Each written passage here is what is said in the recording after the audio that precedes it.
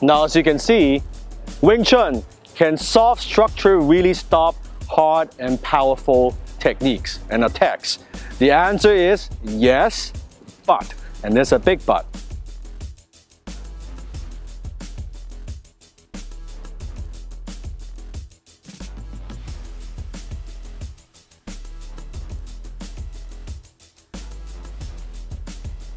In Wing Chun, we talk about you want to be soft, you want to be relaxed. You don't want to be tense because there's no power comes from that. Yes, and when when Shin is trying to punch me, I could, see I'm very, very relaxed, do it slow. You can see that, yeah, I could redirect the force and I'm relaxed.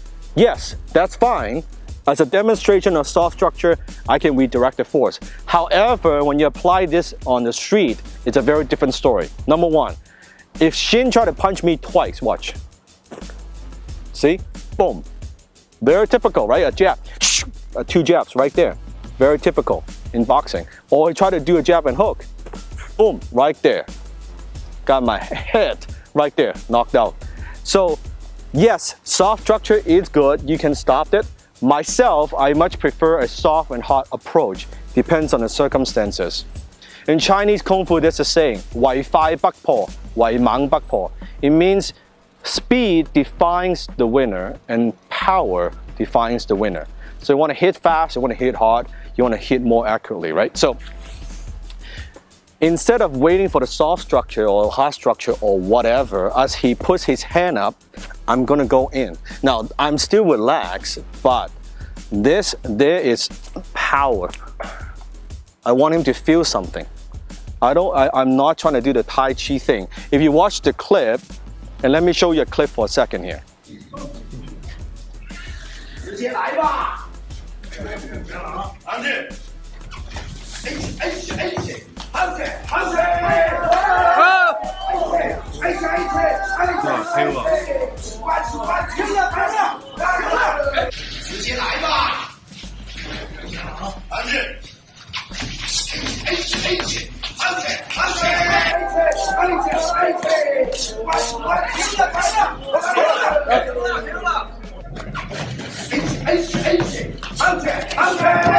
Now, as you can see, that's the Chinese Tai Chi master. Think he's not actually a Chinese Tai Chi master, but let's call him a Chinese Tai Chi master because the real master is really very, very good. He's not that good.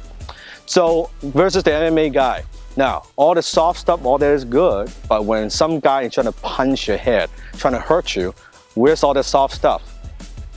As I always learn from my Sifu, all the Kung Fu, this is great, this is Kung Fu, this primal instincts, when we're getting hit, every single human being, I don't care if you train for 30 years, it does not matter, because this part of the brain is thousands of years. What we do when we hit, you flinch. You're like this, you're like this. Salute your danger, you flinch, and that's what happens. All the Kung Fu is gone after this point. All the Kung Fu looks very good in here. Oh, this looks good, this looks good, all this shit. No, so what we want to train is before this stuff happens, we want to attack. Soft, hard, doesn't matter, because when I'm going in, I'm soft, but that here, this stuff, here, I'm soft, but this hard, right? When you have that continuous forward pressure onto the guy, soft, hard, same thing with the lap out, right? He's giving me pressure, right? I'm not fighting force with force, he gives me pressure, right? It's soft, but there's that moment of hard. See that again? Push, right? It's soft, but there's hard.